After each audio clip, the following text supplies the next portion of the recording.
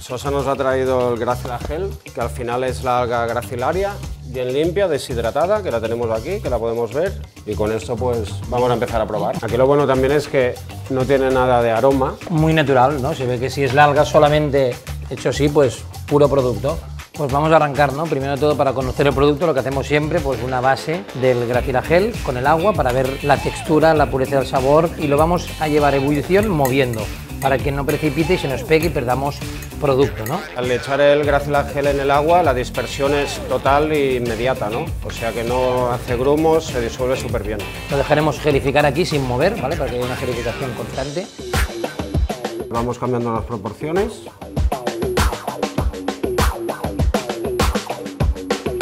Hemos hecho de 1 a 14 gramos en concentración y hemos visto pues las diferencias, ¿no? Y aquí lo que nos hemos dado cuenta es de que Gracila Gel nos ha gelificado más lento que el agar-agar y que necesitamos más cantidad de producto para tener la misma textura que con el agar. El agar-agar es más denso, más compacto, y la Gracila Gel es más gelatinoso, más suave, ¿no? Más ligero.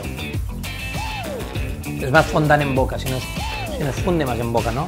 El Gracila Gel. Este gel es mucho más tierno y también es importante que nos aguante temperatura igual que un agar-agar.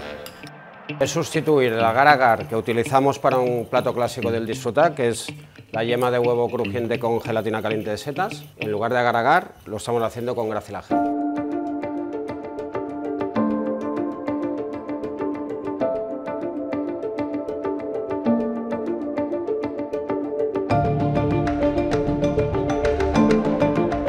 Ya tenemos el huevo, que hemos cambiado la gelatina por el Gracila Gel, que es mucho más fondant en boca.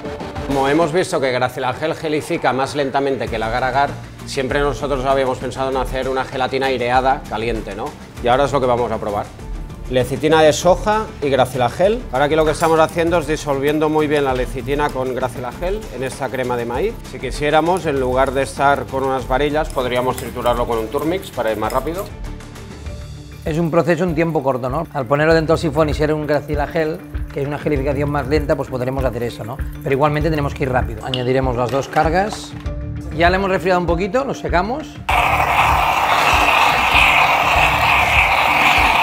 Y ahora ya iremos a guardarlo en la nevera. Como una mousse, pero más gelificada, ¿no? Una textura como de mousse, pero más dura y muy aérea, ¿no? Será el bizcocho de ensueño, maíz y el Gracila Gel, ¿no?